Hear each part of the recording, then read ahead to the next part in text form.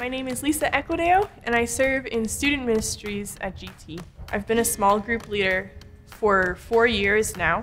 So I started with these girls in grade 9, and I was with them in grade 10 and 11, and now they're in grade 12, and they're graduating. So I'm able to see their growth as well as my growth throughout being in youth.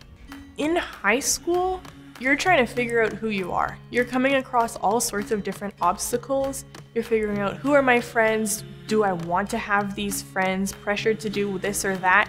Figuring out, what do I want to do with the rest of my life? And how do you do this whole life thing? So being able to be with them and help them come alongside of that, it's really cool, really important.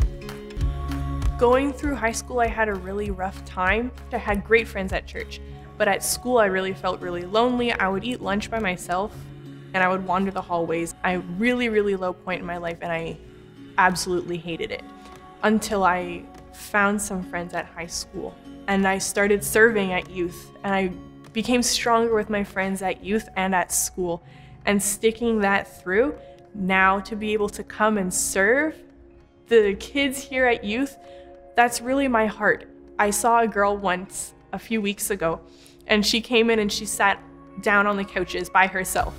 And I thought, I'm gonna go talk to her. So I went over and I talked to her, and she said, "Oh, I didn't think anybody would notice me." And that's my whole point. I want to come and be that person that notices you and makes you feel welcome. I can love them the way that Jesus loves them, because God loves them unconditionally, and I will love them unconditionally too. When I started serving, it was real as a student leader in high school. Like I came in and I set up the chairs. And at the end of the night, I took the chairs down, and that was just it every day. And I still kept coming, because if I don't come, then the chairs don't get set up, and then you don't have youth anymore. We're just sitting on the floor. So that's my job. And then after that, I started getting more responsibilities. I get to put out the lights now. I'll play piano in worship. And now I've trained people to play piano.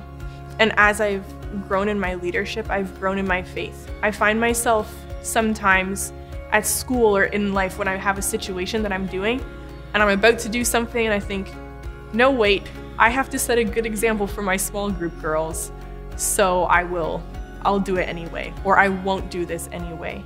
If I'm always having that mindset, then I am able to strengthen my faith too. Like, this is what God wants me to do.